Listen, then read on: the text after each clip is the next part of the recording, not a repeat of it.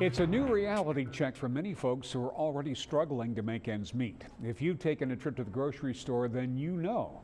There is a tighter squeeze on our wallets these days due to the rising costs of living. A report shows about half of Americans are living paycheck to paycheck, with millennials most likely feeling the financial crunch.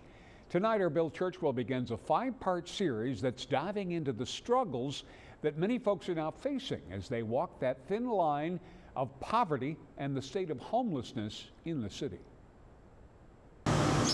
Miles McElhaney has come a long way since a family tragedy sent him into a downward spiral. I experienced a death in my family. When I came here, my grandma died.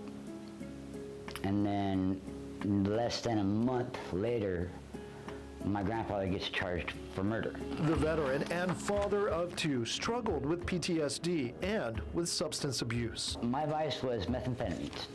Yep. He knows what it's like to hit rock bottom. I was on the island, and the night before, I sat there sleeping in a urinal because I had nowhere to go. The next day, he found Mission 911.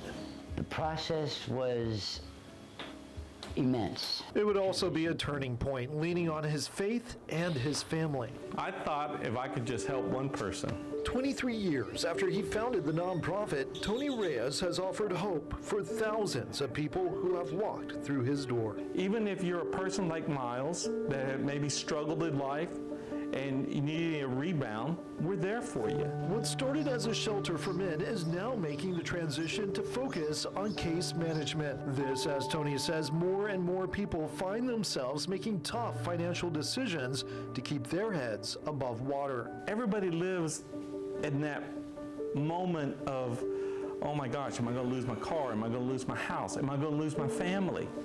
Well, you're going to have to make some decisions. It's that focus on solutions, he says, will empower you, which is why the former transitional housing complex will find itself evolving too. You're going to have a little reception area here. Recently, Mission 911 announcing it will be moving to a brand new location at Old Romstown Road and Leopard Street. Instead of a shelter, it will offer a one-stop shop for clothing and resources to help pay bills and meet with case managers. Come on in. Miles has called the nonprofit home for 7 months. Where I'm at right now is where I dreamed I was going to be.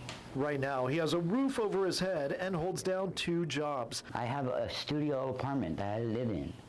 Nowhere else right now is feasible for that. He wants people to know it's okay to ask for help, just like Mission 911 is helping him.